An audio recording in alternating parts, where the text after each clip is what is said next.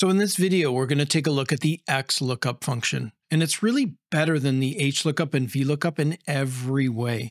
First of all, the single XLOOKUP function replaces both of those functions, and also it's not prone to errors that can get caused by users inserting rows or columns. Overall, it's a better function, and you're going to see it's much more simple. Let's jump in and take a look at how it works. So in this area where it says XLOOKUP1, we're going to look at how the XLOOKUP function can work in a horizontal fashion. So let's pop into this cell and type equals XL. Right away, the function name comes up. We can hit the tab key. Now the lookup value, which is the first argument, is going to be the same. We're just going to select item number 4, put in a comma. Well, now it's looking specifically for the lookup array. So where should it look for item number 4? Well, we're going to select right here, all the way across, just to include these item numbers. Now we put in a comma, and now it's asking for the return array. And we're going to select one row right here where all the commissions can be found. What we can do now is just close the bracket and hit enter. So now let's perform a test. Recall that when we were looking horizontally with the HLOOKUP, inserting rows caused a serious issue. So let's go up here and insert a row. Alt-IR inserts the row, and as we can see down below, the XLOOKUP function is working correctly. If we pop into that function, we can see just why it's working, because each one of these arrays is just one row. So it doesn't matter if we insert a row in between them. It works just fine. Now we can go up here and clean up this row or delete it by hitting Shift spacebar and then Control- to take it out. So now let's build up an XLOOKUP function down here in a vertical fashion. So we're going to hit equals XL. The function name comes up, hit the tab key. The lookup value is going to be here, item number 4. Let's put in a comma. For the lookup array, we're going to select all the way down here vertically. And then we're going to put in a comma. And for the return array, we're going to select these commissions that are from here all the way down to here. Then we can close the bracket and hit enter. Now it's always a good idea to test things. And recall that when we were looking vertically with the VLOOKUP, it was inserting columns which caused an issue. So let's pop over here into this cell and hit Alt-IC for insert column. So there's a new column there. And as we can see over here, our XLOOKUP is working just fine. So we can go back over here and delete this column out. Control spacebar to select it, and then Control- deletes it. So just to finish things up, we want to make sure that the cells are correctly locked down so that we can copy these XLOOKUP functions. Let's pop into this first function here. We're going to select all the way across these two arrays, tap F4 to lock them down. Similarly here on this XLOOKUP, tap F2 and then highlight across with the Shift key, tap F4 to lock them down and hit enter. Now, I hope you can appreciate from this video just why we like the XLOOKUP function so much. First of all, it's replacing both the HLOOKUP and the VLOOKUP, so it means that we only have to know one function from this point forward. The other thing is that there's really no issues with users inserting rows and columns with the XLOOKUP function, and we don't have to automate any third argument with a complicated rows function or a columns function. So we're seeing here that it's really better in every way.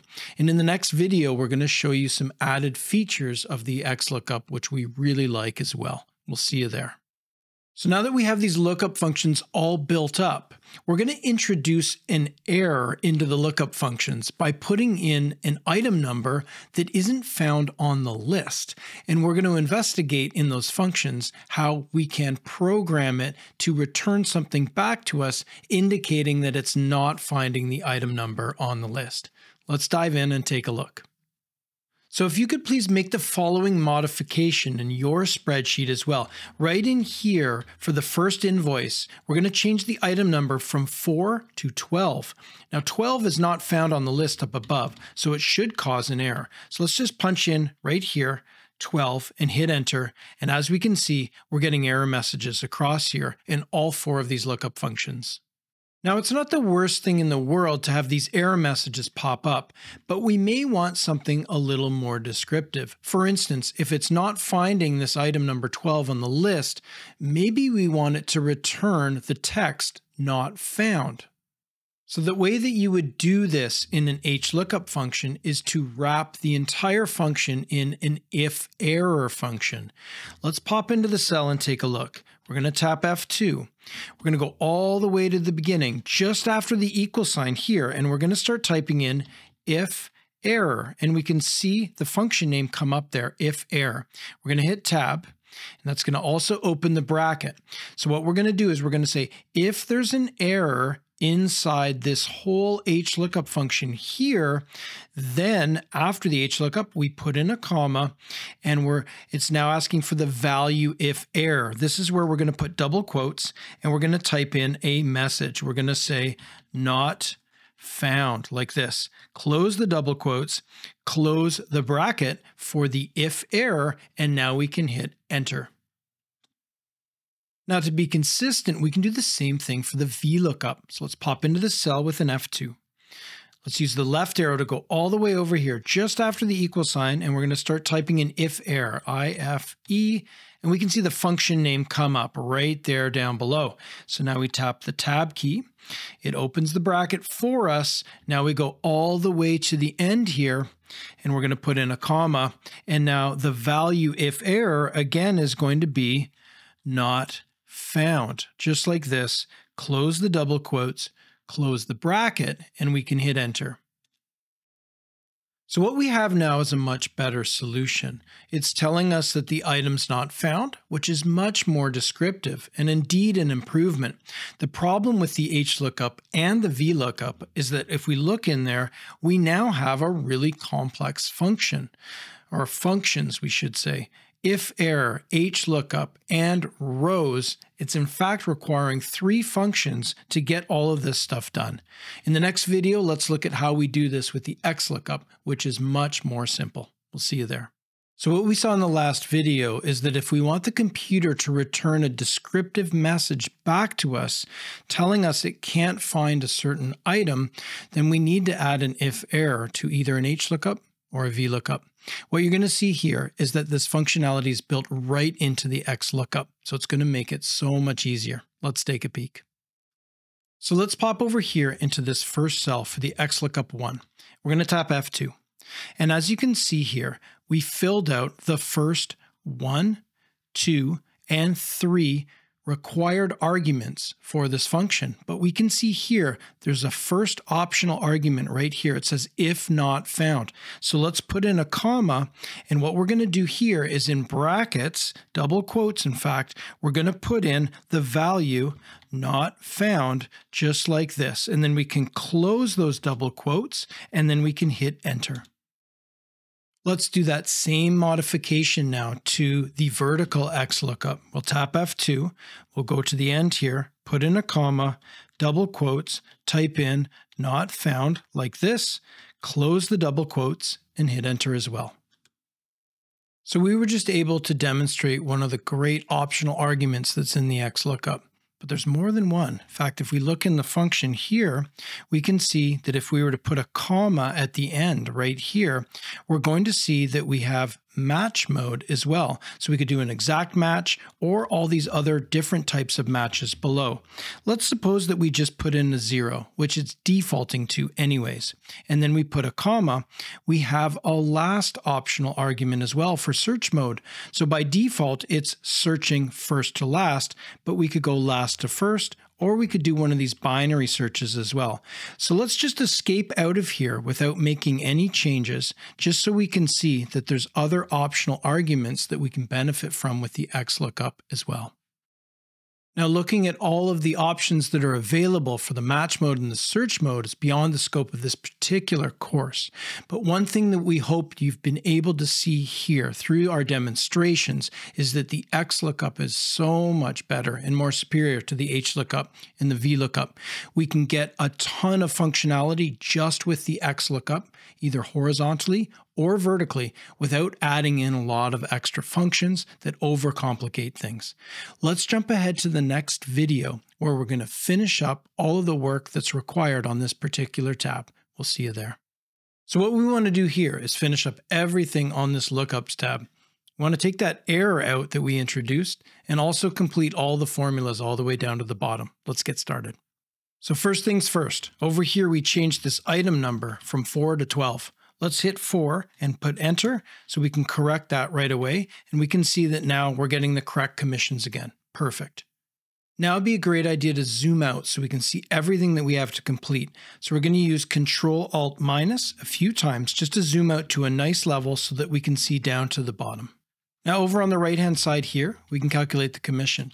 And we really could use any one of these 4 columns to do it, but we'll use the XLOOKUP2 column to do this one. So let's go equals, and we're going to say 2%, and then multiply through by the revenue, and that's going to get us the commission. We'll just hit enter to get that done.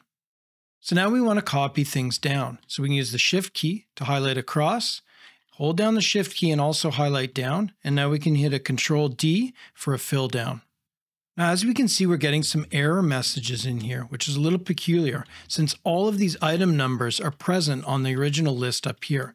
There must be an issue with one of our formulas that we're going to have to investigate. In fact, just a little pro tip, now that we've copied everything from here downwards, it's easiest to actually check right at the bottom where we've had the most movement from top all the way to bottom. So we're going to go down here and check across this row to see if the formulas are correct or not. So let's pop into the first one here, which is the HLOOKUP. Everything looks fine. We can see this is locked and this is locked as well. Let's hit enter. Move across here, tap F2. Aha, right here we can see a problem. This array should have been locked up here in this area, but it was obviously not locked when we copied it down. So we're going to hit enter and go up and fix that. So let's scoot up to the top here and tap F2. And we can see right away the issue is over here with these red cells. They're not locked at all. So let's highlight them with the Shift key and tap the F4 key like this to lock them down. We're going to hit enter, and then we're going to select down by going Control-Shift down like this, and then Control-D, which is a fill down. Now things look like they're working, but it's always a good idea to check our work. Let's go to the bottom here, tap F2. We can see that these are locked correctly, but this blue one was moving down. Looks good. Let's pop into the next one here for the first XLOOKUP. These are both locked. This one's moving down. That's lovely. Let's go to the last one here, tap F2. Again, we can see that these are locked in place. This cell has moved down really nicely from top to bottom. Everything looks like it's working really well. The only thing left for us to do right down here is add in total. Remember, Alt equals can put in an auto sum really quickly, and then we hit enter and we're all done. Looks perfect. Now, it was probably very obvious to you that we have a strong preference for the XLOOKUP function for its functionality and its simplicity. But it's great if you understand also the HLOOKUP and the VLOOKUP, because we can almost promise that you're going to encounter these lookup functions in other older Excel files. It's also great to know the advantages and disadvantages of upgrading to the XLOOKUP function so that you can convince others in your organization to replace these older HLOOKUPs and VLOOKUPs with XLOOKUPs. Let's jump ahead to the next video where we're going to start talking about all the date functions and the date functions which you'll need to get things done when you're doing financial analysis. We'll see you there. So in this chapter, we're going to be talking about date functions in Excel and how they get used in financial analysis. Date functions for some people can be really overwhelming because there's literally hundreds of different date functions in Excel. But what we find is that if you use a small list of hand-picked date functions, you can get most of the things done that you need to get accomplished inside of Microsoft Excel. We'll also be discussing periodicity a little bit. So with periodicity, you need to consider the periods of a financial model. For example, the most common financial models are annual models, but sometimes there's a need to break out quarterly estimates as well in a financial model, or even go down to the granularity of monthly models, which is done in financial planning and analysis, or FP&A.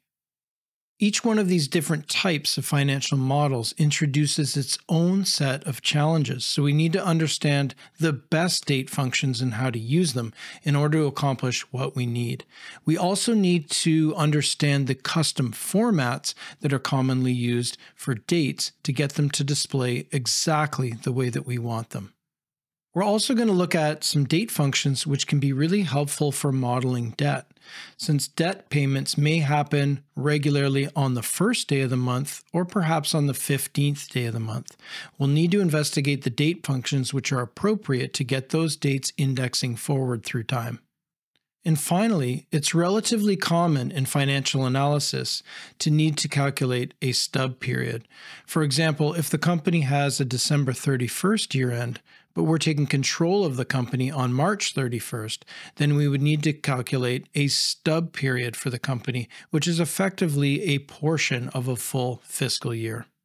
As we mentioned earlier, all of the date functions in Microsoft Excel can be a little bit overwhelming. What we aim to do in this chapter is point you towards the best date functions that are really helpful for getting your financial analysis done in Microsoft Excel. Let's jump into it and get started.